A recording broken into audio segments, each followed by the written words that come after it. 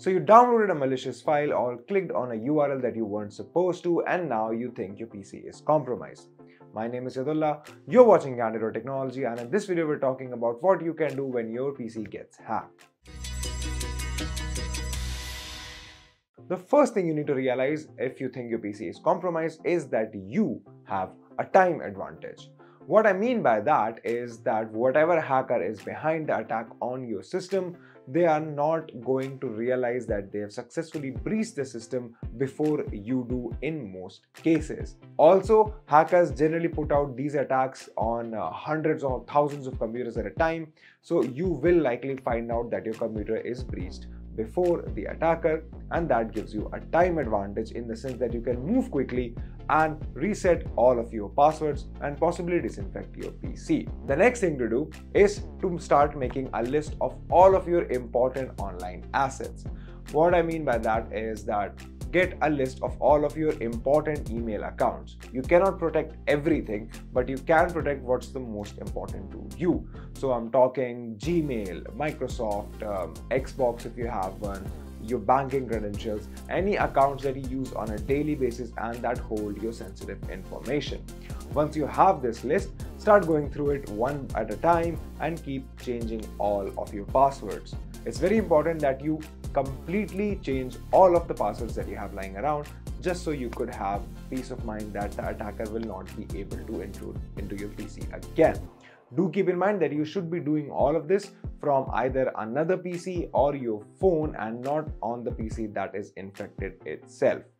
Moving on, another thing that you can do just for an abundance of caution is to get all of your credit and debit cards cancelled by your bank and then switch to new ones. What this does is that essentially if you've used your credit card or debit card or payment details anywhere on the internet and that particular website gets hacked, then you have an option to protect yourself, because that website may not be able to protect your card details very well. And in such cases, it's always best and the quickest way of protecting your financial information. So to help you out, here's how you can change your Microsoft and Google passwords really quickly. So I'm just showing you how to reset your Google and Microsoft passwords, but then you should also do it for any other websites that you deem important. It's just that Google and Microsoft are the ones that are the most popular. So for Google, once you've reached the Google homepage, the first thing you need to do is click on your profile icon in the top right, and then click on Manage Your Google Account. This will get you to your Google account home settings, so go ahead and click on Security. And now you will find all of your security information on this page. So you can see that my password was last changed on August 2nd. It's been a while. So you can check out all of your sign-in information here. Just make sure that you change your password by clicking on this password link. And then of course, check your two-step verification phones, your recovery phone and recovery email. And then if you scroll down, you can see all of your active devices where you've signed in and all connections to third-party apps and services. And this is what we're going to check first. So once you've changed your password, come down here. And you can now check all of the different devices that you've logged into. So scan this list for any device that you don't know. And ideally, you would want to do this from every device. So make sure you're using a computer that has not been breached while doing this, your PC, your phone, anything. And now I'm just going to log out of all sessions that I don't recognize on this. So this is my current session. I'm going to leave this, and let's say I don't recognize this login. So I click on it, click sign out again. And it's saying that some apps might still have access. If a third-party app is installed that might have access to your account, we're going to look into that right next. So once you've signed out of all of the different devices here, head back. And now we're going to do the same for third-party apps and services. So click on See All Connections. And this will show you a list of all the apps that you have. So you go through them, and any apps that you don't recognize or don't want to use, you just sign out. So for example, I don't want to use Garena Free Fire anymore. So I can come down here, click on Delete All Connections, confirm the change, and yeah, this is gone. So now if I come back, Free Fire should not be in this list anymore. So yeah, you can see you're no longer connected. We're going to do the same for Microsoft as well. So to do that, head over to Microsoft.com and log in with your account. Head over to the top right and then click on My Microsoft account.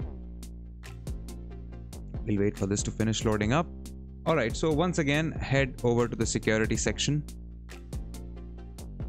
And now you will have all access to all of your data, your devices, and your account. So the first thing we're going to do is remove devices. Click on the devices section and then click on view my devices.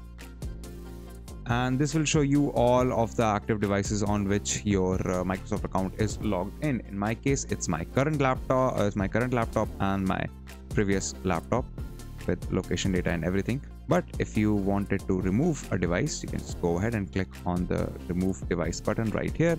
Click on I'm ready to remove your device and then go ahead and click remove.